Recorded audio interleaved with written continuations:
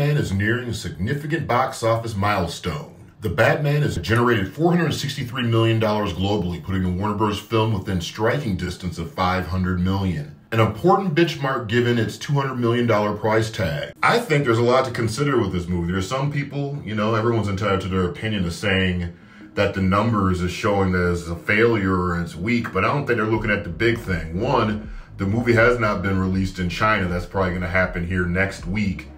Two, the movie dropped 51%, which is really insane for going into week number 2 of any type of movie, especially during a pandemic.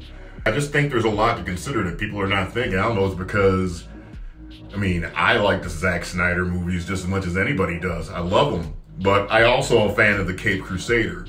And I will continue being supportive of the Caped Crusader no matter who's presenting that movie. You guys think Batman will hit $1 billion? I don't think it's going to hit $1 billion. I could see it hitting like about $800 million. There's things to consider with this. The movie will be released on HBO Max in the middle of April, and that's going to take a big dent out of the numbers. So, they got a lot of work to do in the next 3 to 4 weeks before it drops on HBO Max. It got legs. The movie definitely has legs right now. What do you guys think? I'd love to hear your thoughts and opinions. Please comment in the box below, and we'll see you next time. Be careful and be safe out there.